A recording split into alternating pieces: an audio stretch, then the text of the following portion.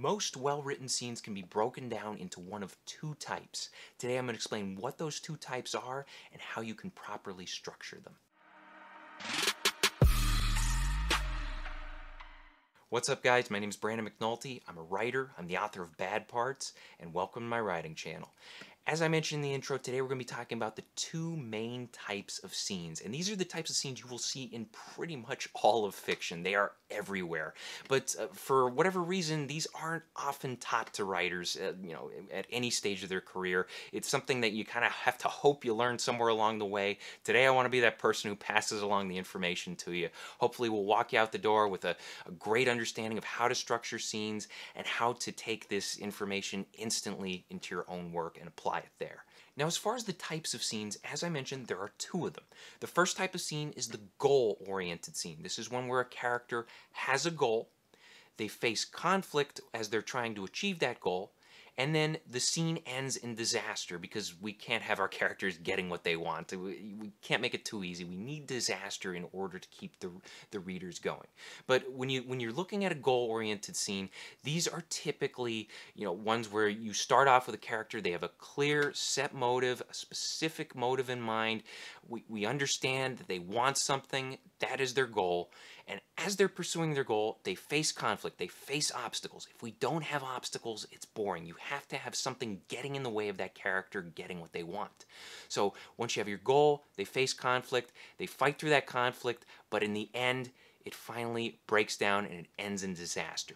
Goal, conflict, disaster. That is the recipe for a goal-oriented scene. Always find a way to end it on disaster or something going not as planned, because if it ends in disaster, then it's easier to go toward the reaction scene, because reaction scenes are gonna be, reliant upon there being something going wrong, because the way a reaction scene works, this also breaks down into three steps, and it breaks down into a reaction, which is an emotional reaction that a character has, in response to that previous disaster. So how do they feel about what happened? Is it bothering them?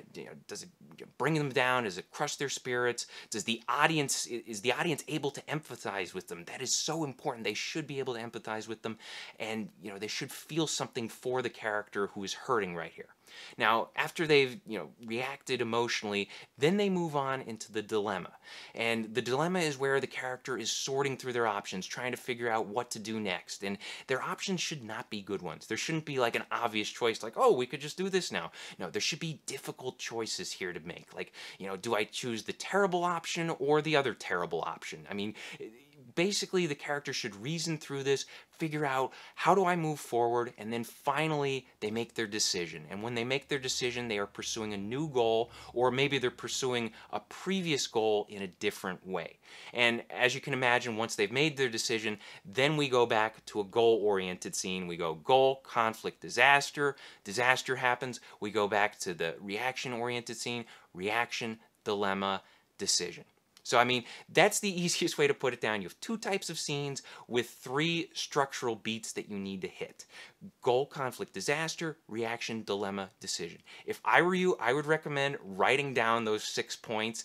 Maybe just write them on a Post-it note, keep it near your writing desk, maybe stick it to your computer monitor, whatever it is. Whenever you're working on scenes and you're unsure if you're doing things right, just refer to that. Just look down, glance down at it. When I first learned about structuring out scenes like this, it was hard to remember the steps, because it's like, oh, I got these 6 things I got to remember, the goal, the reaction, what's going on.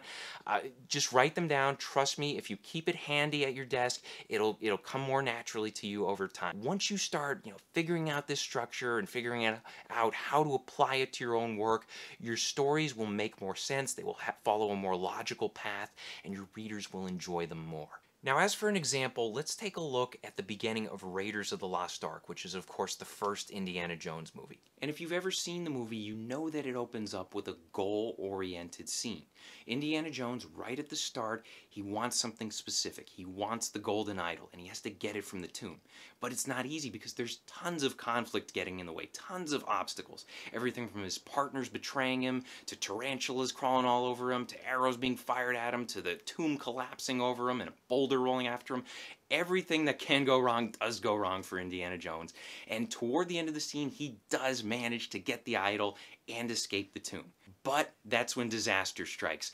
His rival Belloc ends up taking the golden idol off him, and Indy is now surrounded by a bunch of Jovitos who want to kill him, and he has to run for his life in order to escape. Now, if you remember, the scene that follows is the one that takes place at the university where Indy teaches. And this is a reaction scene. The reaction phase of the scene starts when he's talking to Marcus Brody, and Indy says, "I had it, Marcus," and then he starts talking about how he wants to get it back. This is Indy going through the emotions that follow his disaster in the prior scene.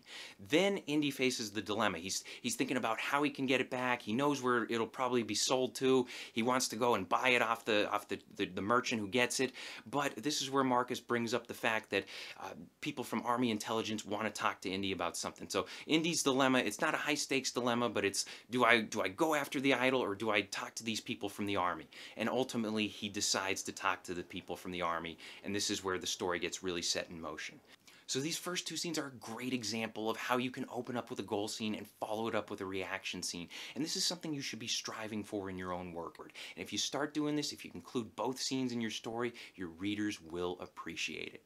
One more thing I want to throw out there before I wrap up today's video. If you're interested in learning more about the two different types of scenes, I can recommend the book Techniques of the Selling Writer by Dwight Swain. It's an older writing guide. It's from the 60s, but there's a lot of valuable information in here. I definitely recommend it, especially if you want to learn more about how to write different scenes and how to structure them out.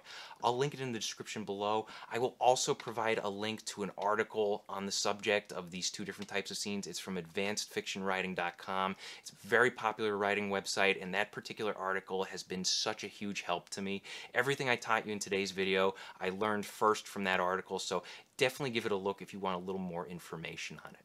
Question of the day, what type of scene have you most recently written? Was it a goal scene or was it a reaction scene? And did it follow the 3 structural points of that scene?